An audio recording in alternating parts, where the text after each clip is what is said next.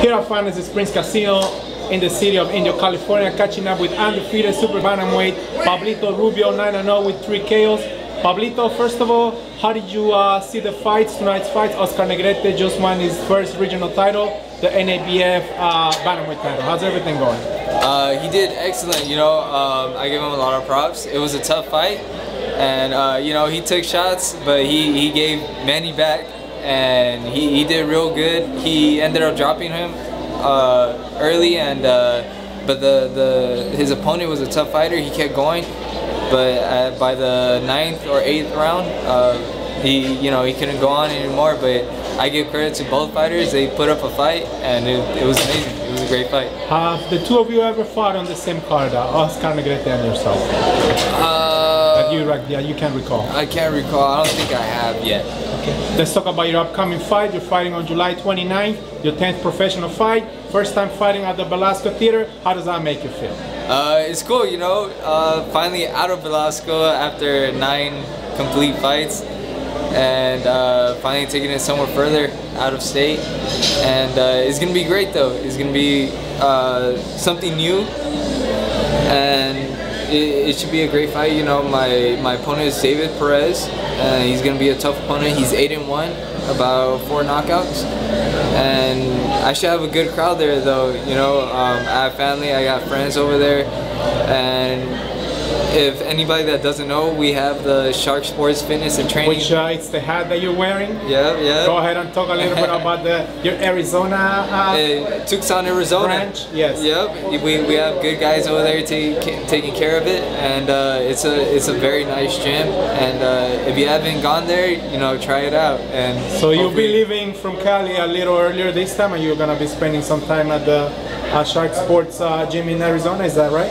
We're thinking about it. We're thinking about leaving sooner, getting used to the weather over there, but we'll see how it goes. Golden Boy Promotions has a new deal with ESPN. Do you think there'll be a chance of you showcasing your skills on national TV if there's some little bit of spare time for you to showcase your skills on ESPN? You know, I hope ESPN will be something good for me, and just more exposure for myself. And for me to get out there, you know, we did good with Estrella TV, and hope to do better with ESPN. So we'll see how it goes. In your last fight on April 14th on the undercard of Charles Huerta versus Ivan Delgado, which Huerta won by KO, you're spending some time at his gym, at Maywood Boxing Gym, so you're doing some sparring with Huerta and Nero Rodriguez. Talk to the fight fans what those sparring sessions are like. Tough sparring sessions. They're bigger guys, not that much more weight, but they're tougher. They're both good. You got Neno Rodriguez and Charles Huerta, who just came out with a good knockout victory against Ivan Delgado, and it was a great fight. And you know, they're both tough. We've been going 6 rounds. If not, we're gonna try to go for more. You know, but we're all going hard. We're all going hard. We're all doing our best. We're all just trying to be ready for the next one. So you're building, even though you're not officially a Golden Boy Promotions fighter, you've been pretty much had your career with Golden Boy Promotions. So how does it feel fighting on all these Golden Boy Promotions cards? Oh, it feels awesome. I feel at home. I feel comfortable. It's a blessing working with them. You know, just everybody that's part of Golden Boy, they all help me. And it's a blessing, you know. Not a lot of people get that where they're able to fight even if not signed. So you know, it's a blessing from all of them. Everybody from Golden Boy, thank you. And hopefully we get something going in the future.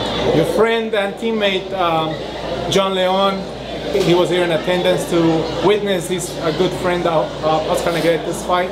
So he's back from Colombia after having taken a little break. The guy was telling me that he has something big working for him in the near future. How is he doing? And when do you think we're going to be seeing him back in action?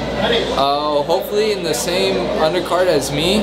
If not, in August, but very soon.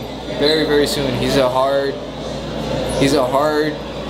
fighter. You know, he trains very hard, and he's tough. You know, he puts all his heart into it. He's trying to get something better than Colombia. You know how you talk about tough. Colombia, and it's tough out there, man. You know, he's trying to make a better living for him and his family. And you know, he's a great fighter. He's a great person. And you know, I wish him all the best. He's been doing real good. But when you see him, you'll be ready. There you have it, ladies and gentlemen. Pablito the Shark Rubio, if you don't see him working with his dad, setting up the rings. He's back in action on July 29th, his first fight out of California, in Tucson, Arizona, probably on ESPN 3, or let's hope you get some TV time. Thank you, Pablito. Thank you.